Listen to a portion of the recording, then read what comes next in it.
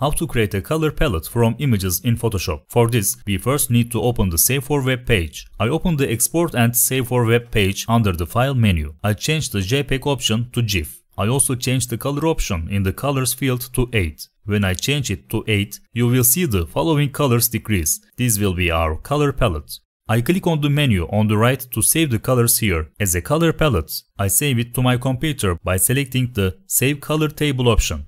Now the panel we need to call up the color palette is the swatch panel. If you don't see this panel, you can make this panel visible by checking the swatch tab under the window menu. Let's click on the icon on the right side of this panel and then click on the Import Swatch button. Select the color palette we just saved on our computer and click the Load button. When you load this palette, you will see that the colors of the image come here. In this video, I showed you how to create a color palette from images in Photoshop. If you like this video, don't forget to like and subscribe.